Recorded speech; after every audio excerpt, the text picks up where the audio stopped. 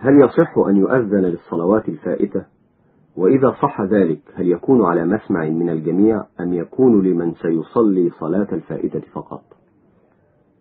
يسن الأذان لقضاء الصلاة الفائتة، وإذا كان المصلي منفردا أي وحده كان الأذان بحيث يسمعه هو، حتى لا يحصل ارتباك لمن يسمعه إذا رفع صوته.